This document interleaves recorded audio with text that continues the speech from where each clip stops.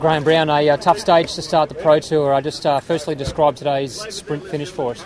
Yeah, it's pretty hectic. It wasn't really strung out, flat out like I was for the criterium. So, it was a lot of people could move pretty easy. And at 1k to go, I had a good position, and then 800 metres to go, I had a bad position. So, I thought, well, there's no use having good legs and coming 20th or not sprinting at all. So I just started my sprint at 500 metres to go, and yeah, it's just too long. I mean, I was already pretty much flat out when Greipel started his sprint, and I just had to hang on, and I was top 10 somewhere.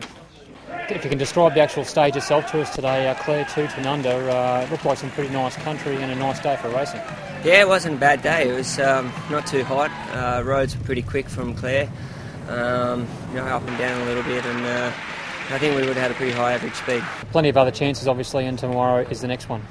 Yeah, definitely. I am disappointed that I didn't win, but on the other hand, I know I'm going well. I was in the front group of 40 riders over Minglas Hill, so I'm pretty happy. Steph, we hear there was a very, very early crash in the race. It looks like you've been in at least one of them today. What happened out there? It was the official first crash of the season, and it happened after 200 meters not even in the real race. It was still in the neutralization. So, somebody got something in his front wheel, I think, and all the rest of us were not paying too much attention. We're enjoying the sun, the first easy part. So that was a good warning for the rest of the season.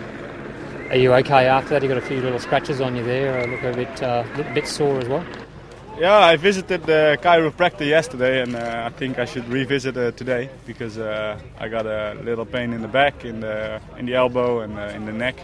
Because someone drove into my body, but that's cycling, and tomorrow let's hope we'll get out of the crashes. We'll stay out.